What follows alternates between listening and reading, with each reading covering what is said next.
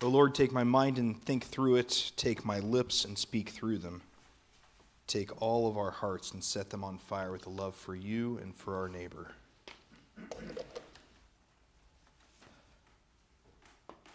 Lord, help us to be present tonight. Even though that one gift we really wanted to give is trapped on some Amazon truck somewhere on the other side of Columbus. And the cinnamon rolls still need to be made so they can rise and be baked first thing in the morning. And we're still trying to figure out how we're going to make it through tomorrow when our mother-in-law comes over. Lord, we want to be present with you because we know that you're still speaking. So, Lord, all the distractions, all the worries, all the things that are pulling us out of this moment, Lord, we ask you to take them away so we can hear your voice. Amen. So there are some things in life that you will just never be ready for. Like babies. Nobody's ready to have a baby. There are just varying levels of preparation. But no one's ever ready. I mean, I remember when our first baby was ready to be born, Ben, I had just finished playing a round of golf. And I got home and the house was spotless. And I was worried. And I had good reason to be worried because not 15 minutes after I got home, Cindy's water broke. And I had no idea what to do. I ran up the stairs. I ran down the stairs. I ran up the stairs again. Cindy said, "Stop running up and down the stairs. That doesn't help anything." On the refrigerator is the doctor's number. Go call the doctor and tell them we're going to the hospital.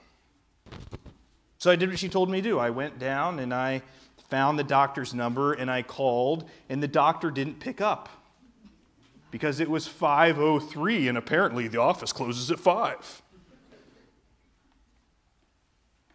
But we figured it out. We got into the hospital, made it through triage.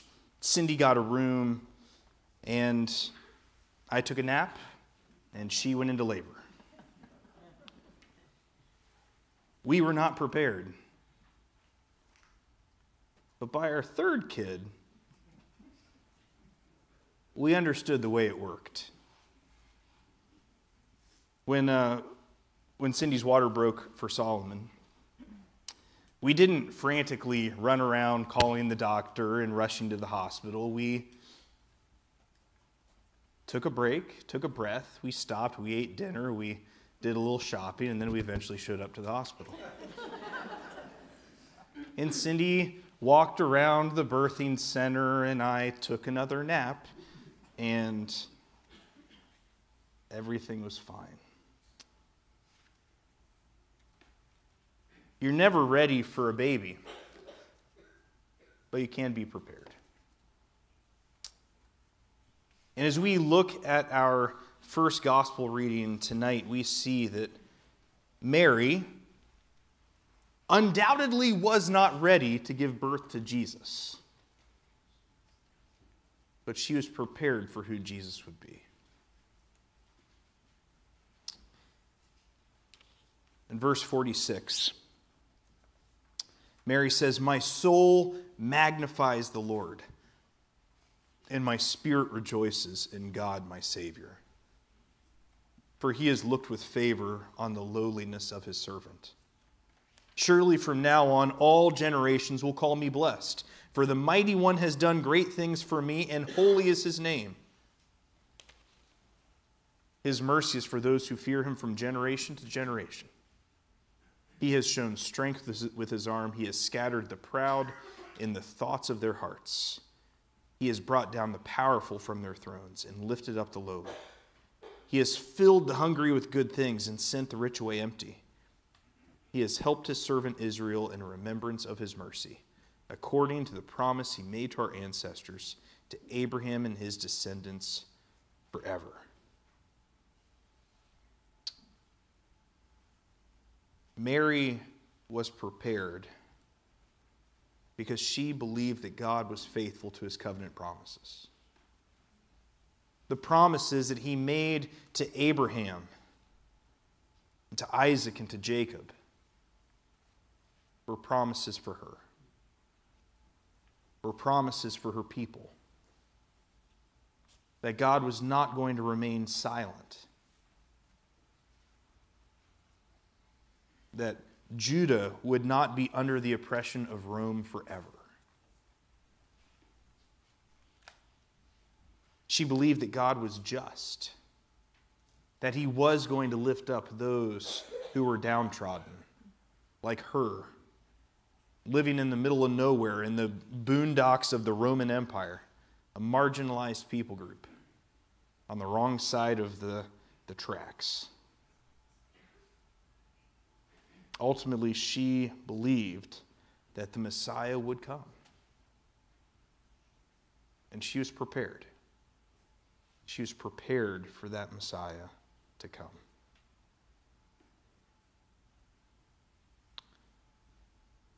The truth is that most of us won't be ready for what God is calling us to.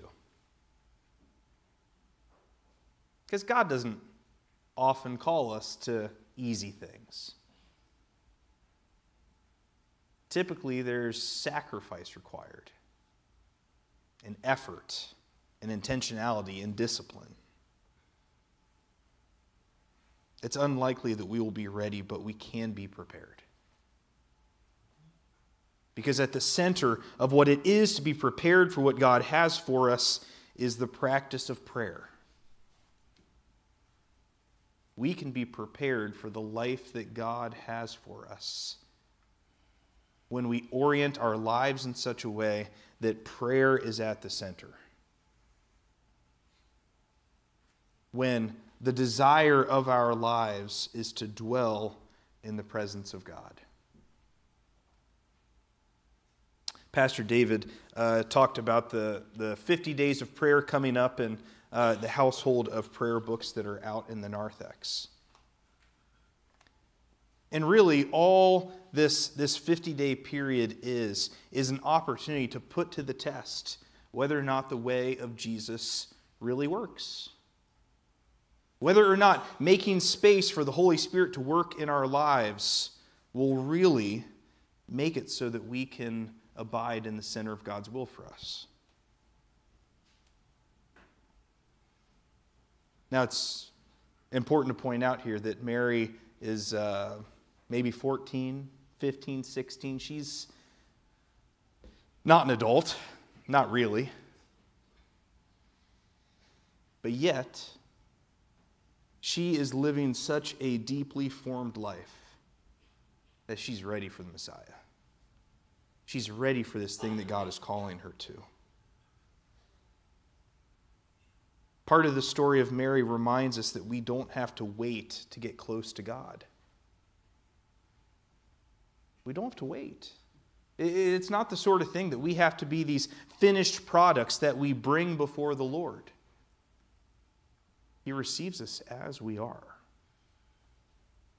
He embraces us as we are. He loves us as we are. He desires to know us as we are.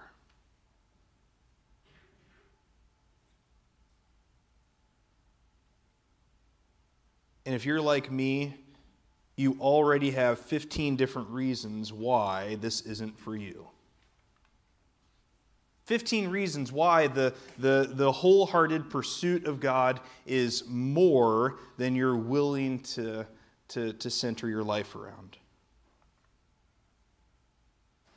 And we need to repent of those spirit-quenching justifications for not deciding to chase after all that God has for us.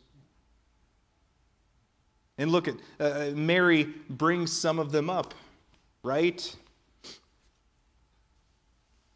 Power. We say, if we put all of our eggs in the basket of Jesus, there will be people who won't like it, and I'll lose influence. Wealth. I can't live only working 6 days a week, Lose an entire day of productivity? Never. Pride.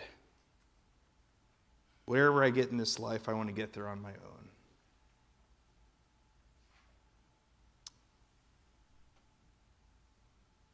We can make all these justifications, but the truth is that what God wants for us is to know Him and to be known by Him.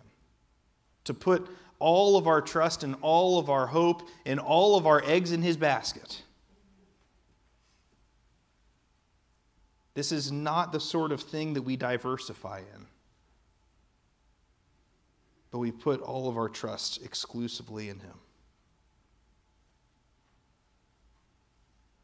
But this is not something that we can do on our own. And because of this, we all should be asking for partners in this journey. I've been a member of many gyms in my life. I know you already knew that. Just look at me, right? No, right? Like I've been a member, but that doesn't mean I've used it. Because for most of us, to get the most out of a gym membership, we need people who are going to exercise with us. Because it's hard to get out there and do it on our own. It's hard to follow Jesus without people who love us enough to carry us, to watch over us, to take that journey with us. But the good news is that we can be prepared for all God wants to do in and through us. We can. We can keep Jesus at the center. May we choose to do that tonight. Let us pray. Mighty God, we thank you. And we ask for the courage to keep you at the center. Amen.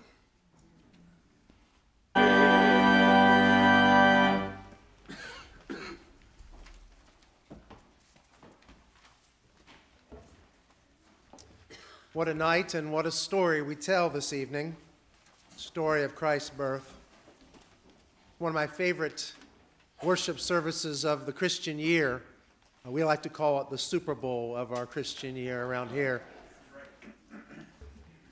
I think a lot about the traditions that we as families and as communities celebrate on Christmas Eve.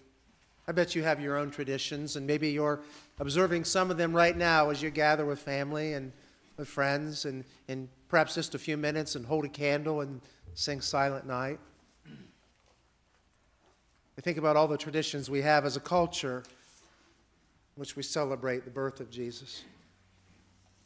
How many of you have Christmas lights on your house? A few of you? A number of you have Christmas lights? I think about the history of Christmas lights. It goes all the way back to 1989 when Clark Griswold. Some of you got that, didn't you? And actually, my understanding, it goes all the way back to the 1880s, shortly after Thomas Edison invented the light bulb, that someone put lights on a strand and began decorating for the season. I mean, clearly not the way many folks do it nowadays. Our friend Dave Harmon sent me a text before the Advent season and said, "You got to come see my house." It has music attached to it, and he said it only takes about an hour for the whole program. How many of you have Christmas trees? Yeah, everyone has a Christmas tree just about, right? That's a tradition that goes back to about the 15th century, 16th century in Germany, as it symbolized eternal life, and it's thought that the first festival of Christmas that had a tree, it was intended to celebrate Christmas and representing the restoration of the Garden of Eden, that Christ came to renew God's creation, and a tree in the center of the town symbolizes the new Eden. Lots of traditions that help us to celebrate this story. The oldest of which, my understanding is the Nativity. You have a simple nativity set in the middle of the chancel this evening to remind us of how that, such an old tradition as it is, helps us to tell the story. I read that St. Francis of Assisi popularized the nativity scene in about 1200 or so AD. But the earliest representation we have of a nativity scene is found in the catacombs of St. Valentine around 380 AD. It's an ancient Christian symbol that helps us to celebrate the story of Christ's birth. I want you to take some time and just kind of focus your attention on the nativity scene in front of us. We have, of course, Mary and Joseph. That's how the story begins. In Luke's gospel, we read how Mary and Joseph had to make their way to Bethlehem. The story, of course, is rooted in history. And the Romans were taxing the Jews, and they had to report to the town of their lineage. And so Joseph and Mary make their way to Bethlehem. Can you imagine that conversation? In the King James Version, we're told that Mary is great with child. You know what that means? She was not a little bit pregnant. Clearly 9 months pregnant. She gives birth shortly after arriving in Bethlehem. Other parts of a nativity scene, perhaps, we don't have them in front of us, but might include the shepherds watching o'er their flocks by night. And tonight, we'll just pretend the shepherds are still in the fields, won't we? And of course, perhaps we even have the wise men, the magi, coming from the east, bringing gifts to the Christ child. They're not on the chancel with us tonight. They're still on their way and won't arrive until Epiphany in just a few weeks. And the one part of the nativity that is most important, of course, is the Christ child. Now, you can't see it, but the Christ child is in the manger tonight.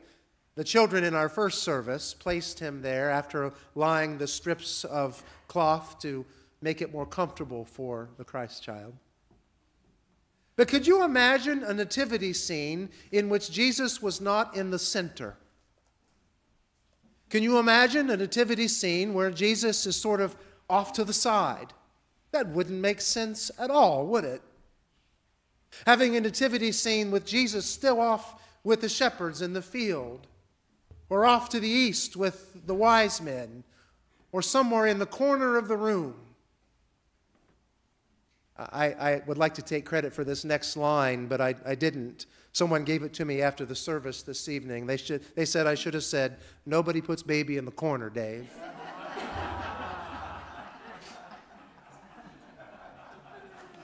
Isn't that great? We know better. We put the baby Jesus, we put the Christ child in the center of the nativity scene where he rightfully belongs. Amen? Amen. Which poses the question for us all tonight: what do we do with Jesus? Not just on this night, but on all other nights. It makes sense to put Jesus in the center of a nativity scene. And I want to tell you tonight that it makes even more sense to put Jesus in the center of your life. Amen.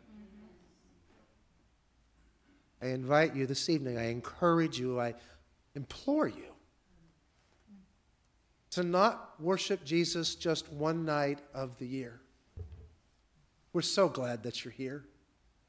And we invite you to come back or go to another church of your choosing that will help you to put Jesus in the center of your life every day. Pastor Caleb shared with us how we might put Jesus in the center of our life: by engaging in prayer, by practicing the disciplines of our faith that allow us to create the space in our life for God to work as we follow Jesus each day. But I would like to ask the question as to why we should put Jesus at the center. And the obvious answer is, of course, that's where he rightfully belongs. But what does it mean for us? Why should we put Jesus in the center of our life? There is an illustration that I'll share with you to maybe drive home the point as to why we should put Jesus at the center of our life. And I'm going to invite Pastor Caleb to help me with this.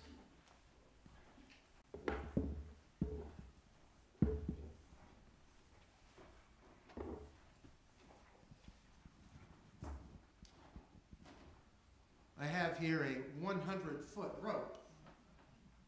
I'm going to ask Caleb to stretch that out as best as he can through the aisle of the sanctuary. Hopefully it's not tied up in knots after the 5:30, sir. Look at that. That's great. And this 100-foot rope I purchased at Lowe's recently, I think, a couple months or so ago. And imagine if that rope continues out the door and crosses Zollinger Road, all the way through the northern parts of Franklin County into Delaware County where I live.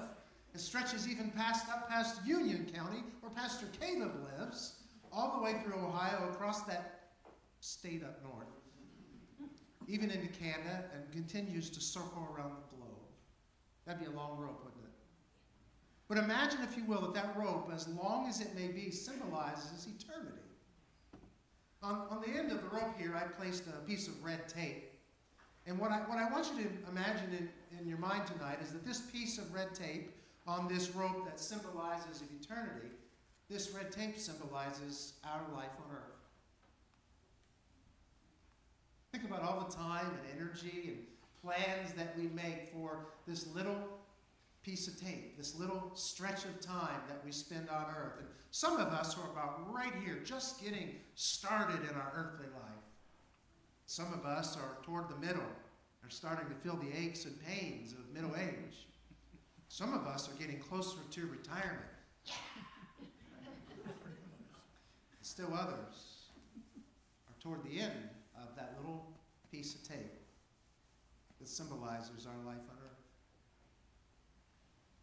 Think about all the plans you make, all the things that you work for, all the dreams you have and hopes you have.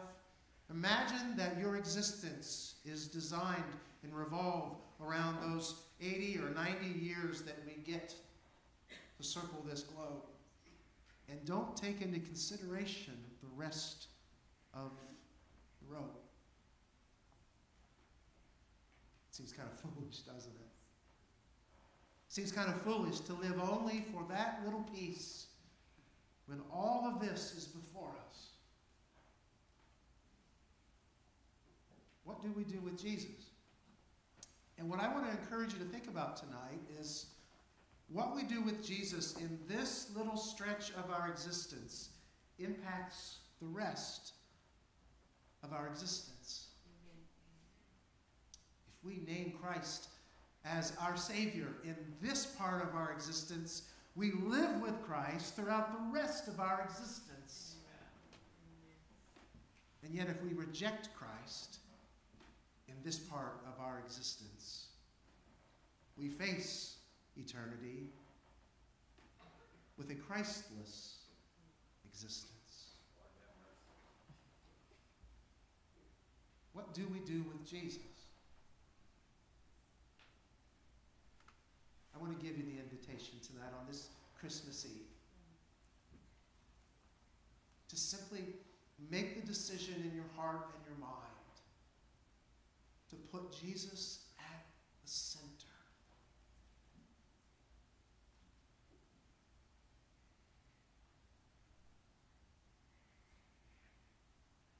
In our previous service, a young man was baptized at the conclusion of our time together. And we asked him if he desired to be baptized into the Christian faith, and that young man said, "Yes, I do." And we quoted from Romans chapter 10, verse 9, which says that if we confess with our mouth that Jesus is Lord and believe in our hearts that God raised him from the dead, we will be saved. Amen. And I asked that young man, "Do you believe this?" He said, "Yes, I do."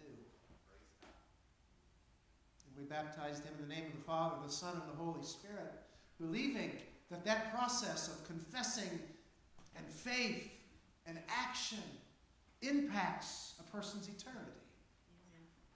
Because it allows an individual like that young man and like you to put Jesus at the center. Will you do that tonight?